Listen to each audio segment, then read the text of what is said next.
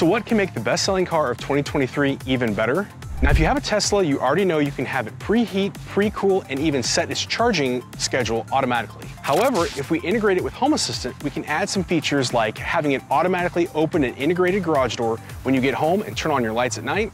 We can have it send you a customized charging reminder if you forget to plug it in at the end of a busy day.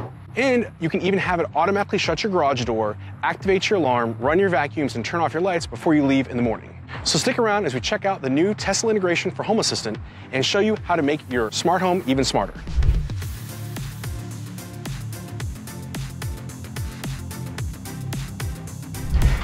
Hey there, neighbors. I'm Ryan the Tech Guy, and welcome back to This Smart House, your source for the latest in smart home tech and great smart home projects. So starting back with the 2024.8 release, Home Assistant now fully supports the Tesla integration.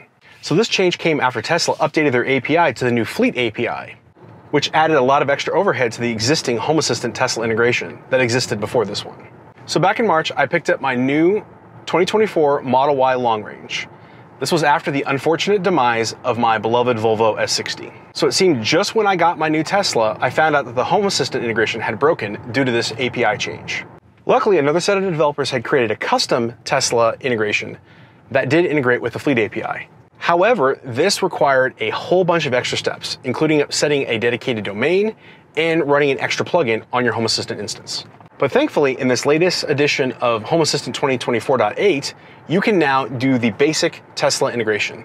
This means you can read data from your Tesla, but you can't actually control any of the functions of the Tesla from Home Assistant. That integration, which is the custom integration, still works today. And if you're interested, I can do an entire setup video on it later on. So let's head back to the office and I will show you how to get the integration set up and take you through each of the features of this integration. So the Tesla Fleet integration that's now built into Home Assistant is super powerful, and it's a very easy way for you to monitor your car and also use your car as inputs into Home Assistant to create new automations. So let's take a closer look at what we can actually achieve with this integration and how to set it up. So setting up the integration is super easy. All you need to do is go to the URL down below, or of course there's links in the description. You can also go through the Home Assistant documentation and look for vehicles and find the Tesla integration from there. So all you really need to do to set this up is have Home Assistant 2024.08 or later on, and a Tesla username and password, which of course you should already have that if you have the Tesla app set up on your phone. So all we need to do is click on the Add Integration to My Home Assistant, and that's going to open up the My Home Assistant tool to set up the integration for you. If it's the first time you've done this, you may have to enter your URL. Then once you get in, it's going to ask you to accept. Then we're going to log into our Tesla account with our email address, then our password. And of course, if you have two-factor activated, you'll need to enter a code here.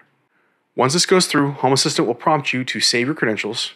Then you'll be taken back to the integration screen. We can also navigate there by going to our integrations and scroll down to Tesla Fleet. Then we'll click on the one device. Let's take a quick look at all of the various items that it exposes. One quick note though, if we pop over to the Tesla Fleet documentation and scroll down to the bottom, we'll see a list of every one of the sensors that's exposed for both a Tesla vehicle and a Tesla Powerwall. You will notice that some of these are marked as not enabled by default. If you do want to enable these, it's very simple, and I'll show you how to do it here in just 1 second. But don't be afraid if you see something on this list that's not on yours when you first set it up. So when we get into the integration, we'll see up here at the top right-hand corner, we've got the battery percentage, which is attached to the device. And this is your battery level for the Tesla. So if I click on this, it'll show me the battery levels for the last 24 hours. And if I click on the title here, it'll make a nice wide graph for me to take a look at. Over here to the left, we've got the serial number, which is actually the VIN of the Tesla. And then you've got a bunch of sensors and then a bunch of diagnostic information. So under sensors, we've got things like battery range, which is the estimated range of the vehicle with the current battery percentage in miles. We've got charge energy added during the last charging cycle, which in my case was 12.5 kilowatt hours. The current charger power, which is, it's not charging, it's not plugged in, so it's 0. You can see there's a binary whether it's charging or not charging. We'll come back to the distance to arrival here in a second. You also got the inside and outside temperature. The current shift state, which isn't enabled by default, I'll show you how to turn that on here in a second. Same thing with the speed. Status, time to arrival, and then a user present. User presence is a nice variable to know if somebody's actually in the vehicle or not. So real quickly, let's talk about distance to arrival, time to arrival, and also route. If you're using the onboard navigation in the Tesla, then this will populate with whatever the address of the destination is under the route here. So this means that you can actually see where the vehicle is navigating to. And another cool thing for both the current location of the Tesla and where it's going is, of course, if you have this address as part of a zone, like for example, my home, it shows up in Home Assistant as home and not just an address. So that's pretty cool. Same thing with location, right? That's the current location of the vehicle, whether it's home or away. So then back up here at the top, we've got time to arrival and distance to arrival. These are both variables that are only available when you're doing navigation. So in this case, the vehicle is off, it's not being used, so it's unknown. But if I were to go somewhere, this would tell me how much distance is left in the trip and how much time, which is great for automations. If you want to set up a notification to let your loved one know that you're on the way home, that's kind of a cool way of doing that. And then we got this entities not shown. So again, there are some items that are currently not shown in Home Assistant. So to activate those, we just need to click on them, click on the cogwheel, click enable, and OK. Then click update. Now in about 30 seconds, that variable should show up and it will now be updated going forward. Down under the diagnostic section here, we've got a binary to show whether the charging cable is connected or disconnected, the current charging rate in miles per hour, meaning how many miles are being added into your vehicle in an hour. And of course, if you are using metric, I believe it'll show up metric in the dashboard. I have mine in Imperial, so it shows up as Imperial for me. Then we've got charger current and voltage. And then we have the current status of all of the front doors and windows and the rear doors and windows. And at the bottom, we have time to full charge. So if it was charging, it's going to estimate what time it's going to be done doing its charging cycle. And occasionally you will notice some of these will go unknown, and that's just because when it updated, it didn't get that bit of information. And a quick way to actually refresh would be to go back to the integration, click the three dots here, and click reload. This is going to reload that integration, and then I'll show you how to programmatically do that here in just a minute. So these data points can be incredibly useful to create different automations or even sending notifications or monitoring.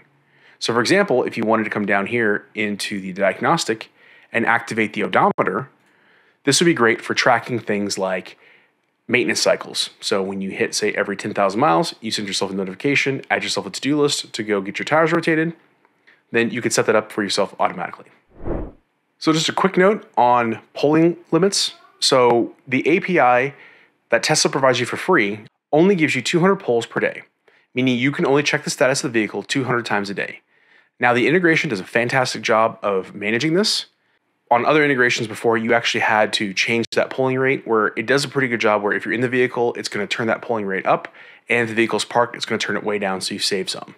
For the most part, you can let the integration take care of it for you, but there is a way to forcibly poll the API to have it update and refresh. You may notice there is a slight delay sometimes when you perform an action like unplugging the car if you want it to do something. That's because you're between polling times. So you can set up other automations to refresh, say for example on motion, and we'll go into that here in the automation section. And again, this integration only provides read-only access to your Tesla. If you want to be able to control things like opening and closing your trunk, charging port, or modifying different parameters, you'll have to set up the custom Tesla integration, which is a lot more complicated. So if you'd like to see a full video on that, please let me know down in the comments below. But I did set up a pretty cool automation using the Home Assistant companion app for my Samsung Android Wear watch, to where I can actually open and close my frunk and trunk right from my watch. So let me know if you'd like to see a video on that. So now that we've covered what this integration can do, let's look at some real-world automations that I use every single day.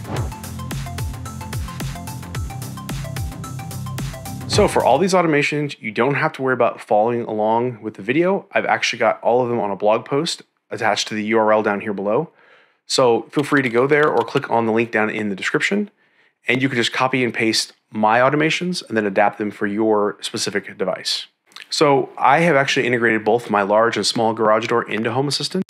I actually have the MyQ garage doors, and of course we all know how difficult those have been to work with. So I bought the Ratigos and retrofitted them, and they have been fantastic ever since then. So if you want a full video on how to set that up, let me know. But if you're a MyQ user, I would highly recommend picking up one of those boards.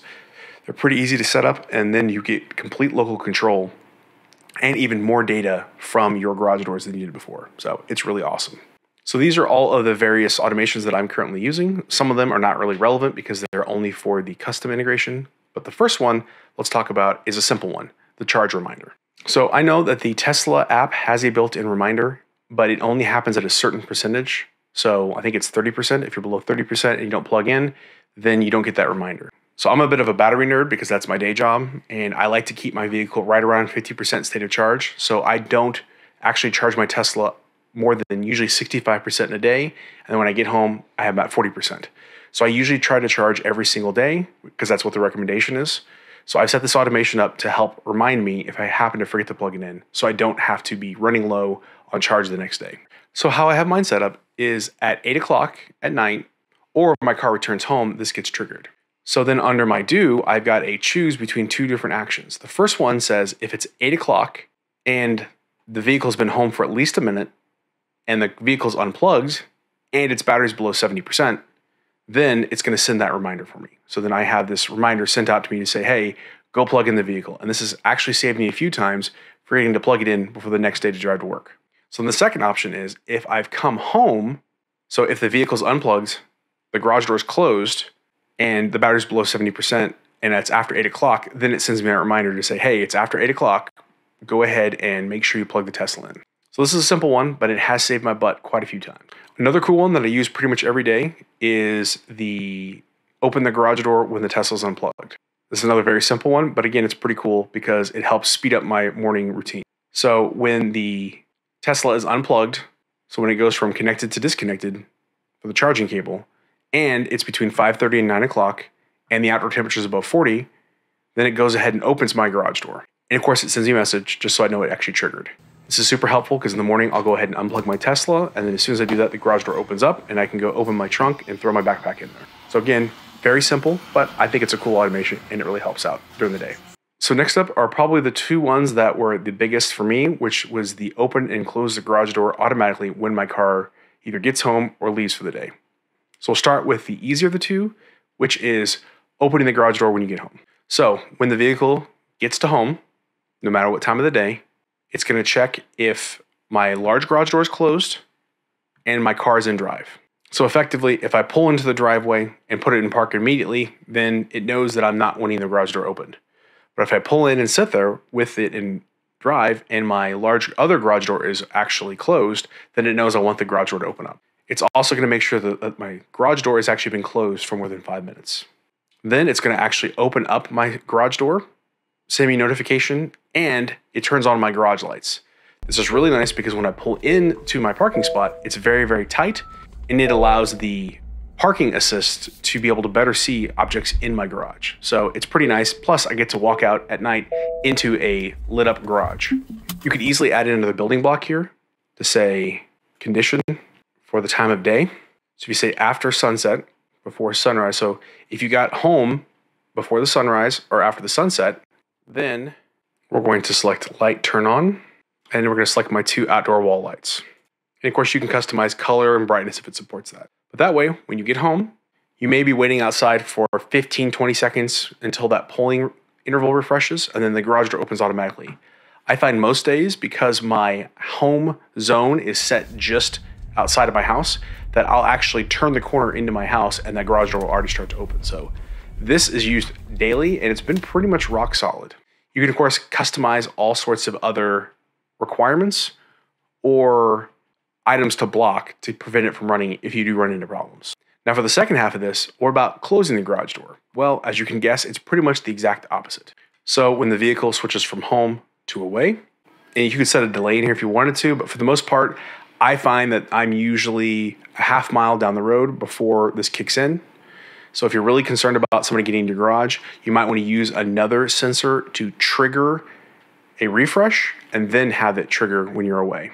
So down here on, I have a choose, which gives basically two options for it to check. For the first one, it checks to see if the small garage door is open for 30 seconds and if the car has been in drive for 10 seconds. This means I've actually backed out of the driveway completely, put the car in drive, and I've pretty much moved around the corner by that point. This just prevents it from accidentally closing the door if I happen to be reversing out of the garage. So in that case, it's going to close the garage door. It's going to send me a notification, And then I have another set of items on here. So it's going to then check and see if all the devices in my house are gone. This means my wife, none of the grandparents, if there's nobody home, then I actually trigger an away mode script. This will then wait another 10 minutes, check again, and then if nobody's here, it sets the house into away mode, setting the alarm, turning off the lights, etc., etc. So again, you can customize this to how you want your home to work. But for my case, I ended up putting a delay in there just in case somebody's phone wasn't updating. Now for the second option, this would be if the car goes from home to away, but I'm not currently in drive. So if I've pulled off and stopped, it's actually going to perform a forced refresh on the entity, which will then ping the API again, wait 5 seconds, check again, and then if it doesn't detect it, then it quits. But if it does, then it goes ahead and closes the garage door and starts the away mode. I added this in because I did have a bug at one point in time where it would sometimes detect me away, but then the shift status would go unavailable, so then the automation wouldn't fire. In this way, I've got it set up to where it'll actually wait, refresh, wait another 5 seconds, and then do it again. Of course, the last thing I have to do, and I haven't set up yet, is I need a last-ditch effort to where it actually will send me a text message saying, hey, nobody's home, garage door's still open, do you want to close it? So that's something I'll add in later on, but so far, it's always triggered eventually. It may have been an extra 30 to 40 seconds after I've left the house, but it's always triggered after I left the house. All right, one quick thing I forgot to show a specific example of, and that's forcing the Tesla integration to refresh based on something else happening. So in this automation, I have it if my Reolink driveway camera detects a vehicle because it has onboard vehicle detection in the driveway. It triggers this, only running if the Tesla is away. Then it simply performs this action of Home Assistant Core Integration Update Entity. So this forces an update on the location of the vehicle. Then that should allow my other automations to fire. So effectively how this would work is if the driveway camera detects a vehicle in the driveway, it will update the Tesla's location, which then should trigger the open garage door automation. You can, of course, use any other entity to trigger this. For example, you can even set up something like using your location from your Home Assistant Companion app when your vehicle's away, or if your vehicle's home, you can use a motion detector in your garage to trigger a refresh to check and see if something happened, like unplugging your Tesla. All right, so there you go. There is the basic overview of the integrated Tesla Fleet API in Home Assistant, and also some example automations that I use daily. Now, if you have any great ideas or are looking for some advice on setting up an automation, please leave them down in the comments below. I'd love to hear what you've thought of and other cool things that I can add to my smart home. Now, I am working on a few other follow-up short videos for some other automation ideas that I've come up with. One of them being launching the app Waze when I start navigating during, say, rush hour. That way I can get up-to-date traffic information and also know if there's any speed traps ahead. So let me know if you'd like to see a full video on that as well.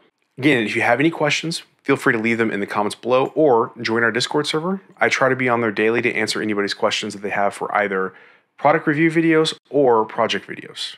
Thanks for sticking around, and I'll see you in the next video.